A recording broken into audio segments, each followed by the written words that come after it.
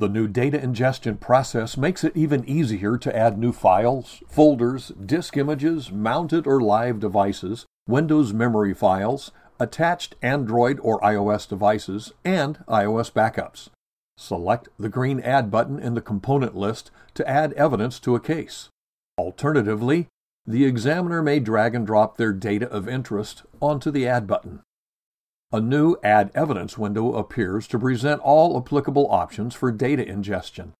In the upper left, attached and mounted or live devices are shown, including attached and unlocked mobile devices, and below that are all files, folders, memory images, and disk images that are being added to the case.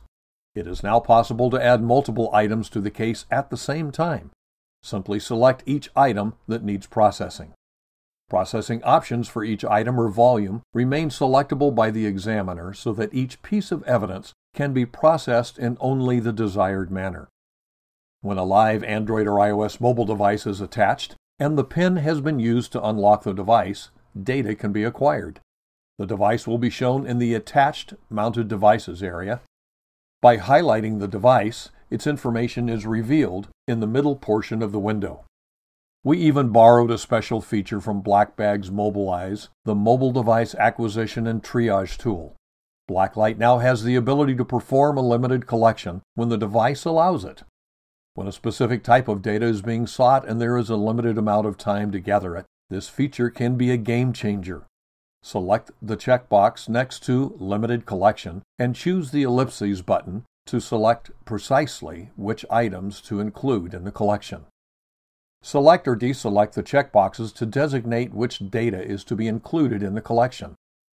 Green text denotes items that, if collected, are automatically parsed and integrated into BlackLight's various views, while black denotes third-party application data.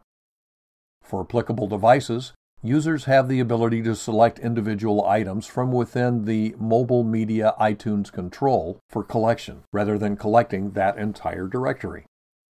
For devices running iOS 8.3 or newer, collection of certain data is restricted, so the examiner may wish to go back and run a full collection to acquire as much data as possible.